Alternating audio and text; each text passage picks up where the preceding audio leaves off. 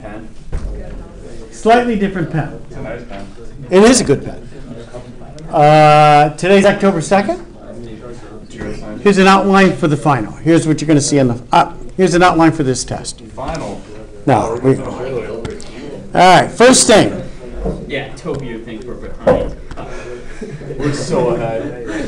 Gonna take two final.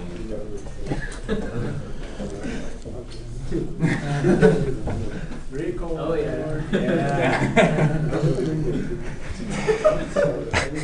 First section. I'm going to be giving you vectors in two space. Okay. And I'm going to ask questions like find unit vector. Take a vector divided by its magnitude. I will ask for the magnitude. I will ask for a dot product.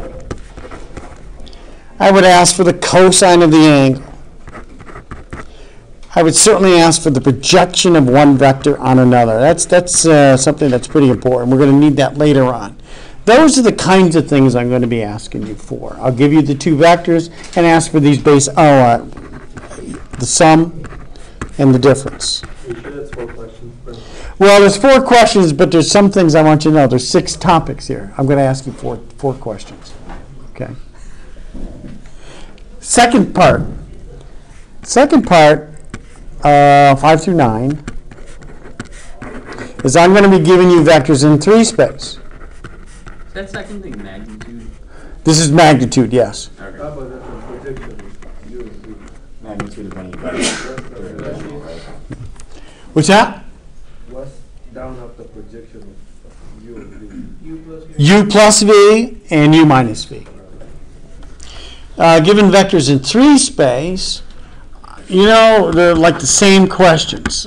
Find cosine of the angle. Find a unit vector. Find the cosine of the angle between any 2 of those vectors.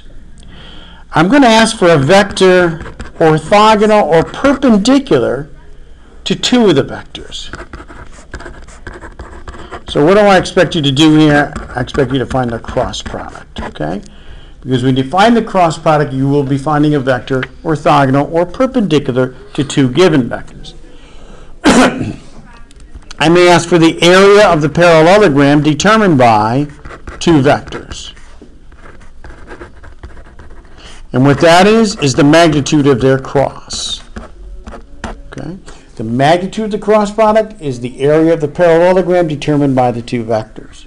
Okay? I may ask you for the height and volume, the volume of a parallelepiped,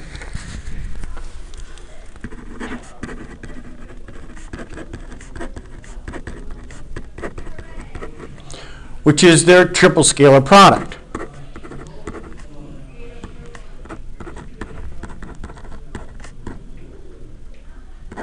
Okay. Triple scalar product here in any order. Take the absolute value because you may get a negative number depending on the order that you do things. And I may ask for the height of that parallelepiped. Now let me tell you something about this here. Let me tell you this. I remember every semester people mess this one up all the time. But here's the deal. If you know the area of the base and you know the volume, how do you find the height? What's that? Volume divided by area. That is perfect. That's absolutely the way to go. As opposed to trying to find the magnitude of the projection of the vector on the cross product, which will give you that same thing. Gee, do it the way Janice just said. Take the volume divided by the area of the base. That'll give you the height. Okay, I'm just telling you. That'll make the test easier. Yes, go ahead. What are those? Are those magnitude in the parentheses? No, that's absolute values. Right here? These are magnitudes here.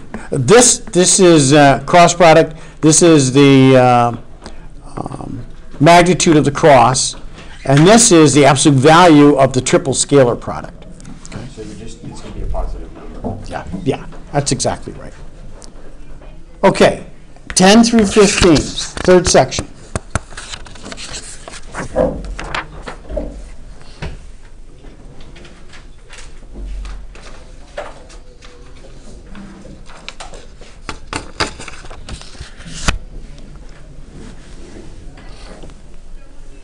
I'm going to be giving you some points in space.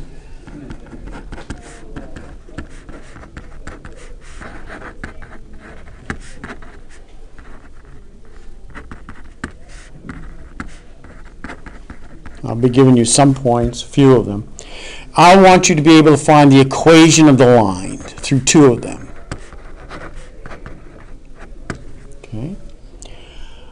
I want you to be able to tell me how two lines are related.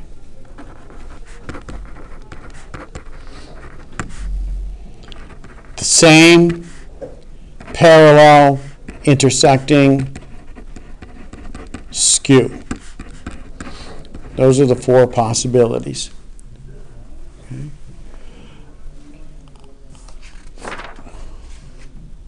Oh boy, I want you to be able to calculate or find normal to the plane of two of the normal to the plane determined by 3 points. In other words, if you're given 3 points, I want you to be able to calculate that normal vector to the plane determined by these 3 points by doing what we did the other day in class, right? Calculate a vector PQ, calculate vector PR, take their cross. When you take the cross of those two vectors, you're going to have a normal to the plane determined by those 3 points, okay? So make sure you can do that. I'll put this, okay? This will be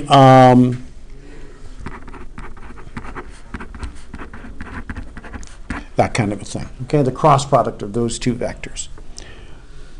And then I want you to find the equation of the plane determined by 3 points. Okay. Oh, wow. And then I'm going to ask you, wow, holy mackerel, I do this?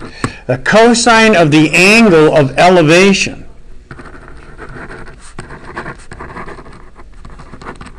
of that plane with the xy plane. Angle of elevations are always calculated with respect to the xy plane. So you're going to have your plane intersecting the xy plane. I want that angle of elevation.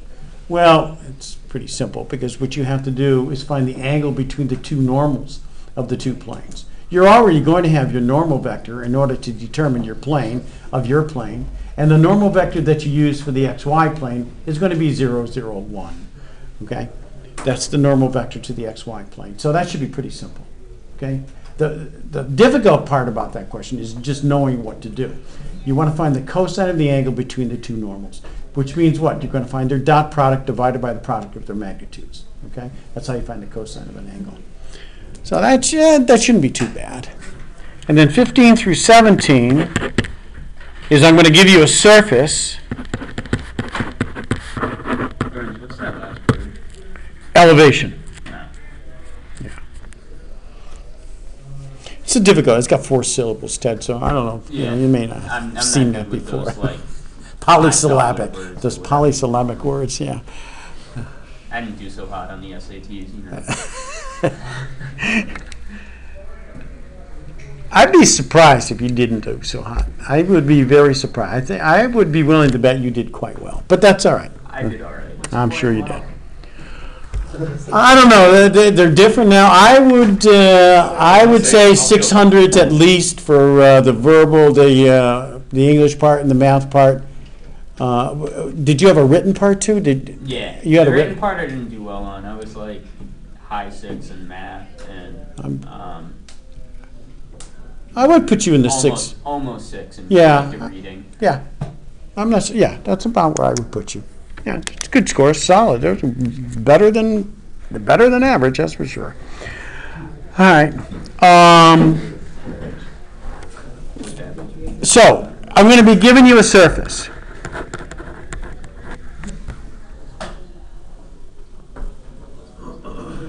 Something or other. Boy, okay, let me do this.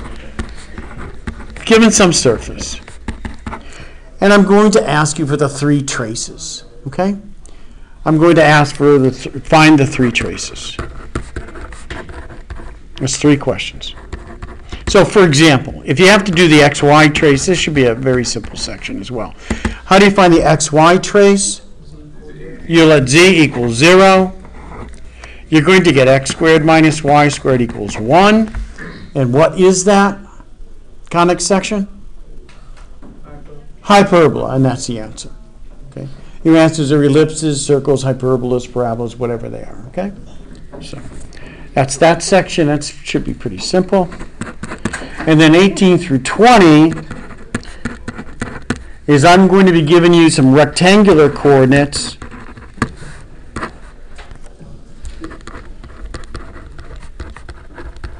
In rectangular.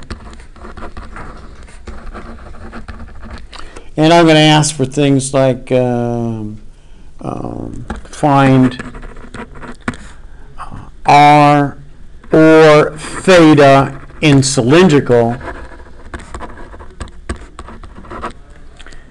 and find rho or theta in spherical. I don't even ask you for phi, that inverse cosine thing. It's the inverse cosine of z over the square root of x squared plus y squared plus z squared. I'm not going to ask you for that. But you should be able to find rho in spherical. If you find theta in cylindrical, that's the same theta that you have in spherical. So that shouldn't be too bad either.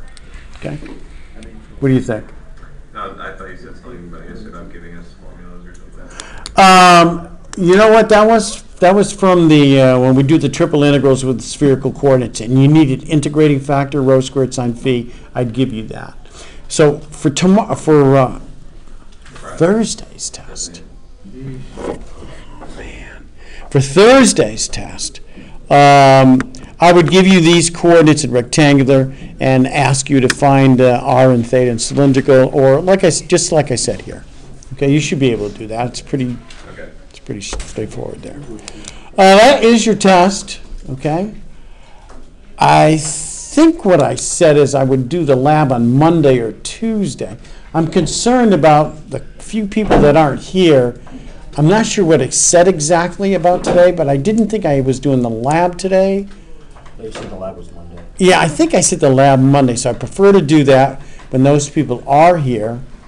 I would take any questions you guys have, though. You're here. I'm here. If you have any questions at all, I would certainly do that. If you had any questions. What's that?